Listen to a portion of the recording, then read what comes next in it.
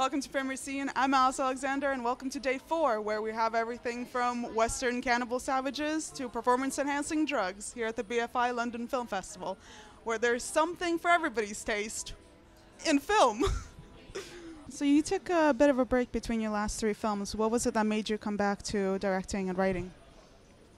The reason that I stopped making films for 17 years was the fact that the film I made that 17 years back was very bad, and I thought that I need to take a break to somehow renew myself as an artist, And I started painting, and I made a kind of a career as a painter. Quite recently, I was given the honor to be the Doctor Honoris Causa of Academy of Art, so I am now a professional painter as well.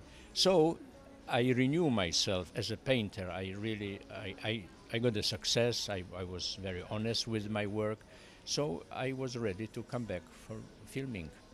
Okay, congratulations and welcome back. What was it, I guess, that inspired you to take on this film and just direct it?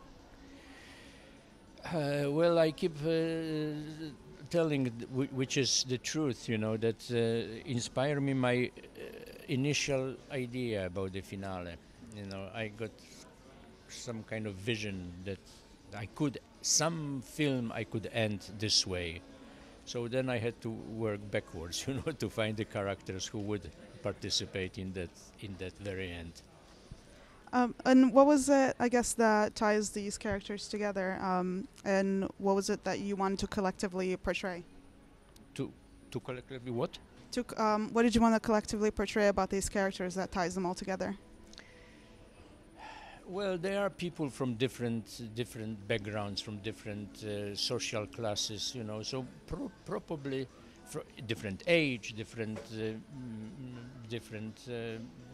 wealth. There are really a palette of characters. So I believe that the people in the audience will find possible to identify with one or some characters, or at least, to find themselves some connection, because within 11 minutes, the whole action takes 11 minutes, so we don't see the character a second longer than 11 minutes. It's difficult to tell much about the character, so it's only the impressionistic image which I hope will find a way to the audience. Was it difficult to time everything correctly so that it...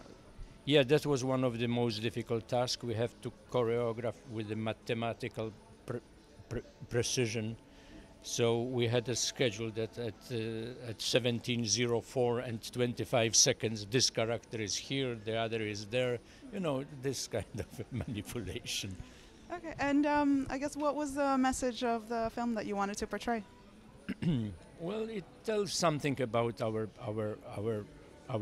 present time in the incredible noise of the contemporary world.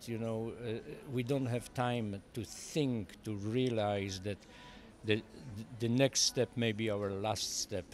So it is a kind of memento mori, but done in a very light way. There are plenty of is a humor in it and quite light hands.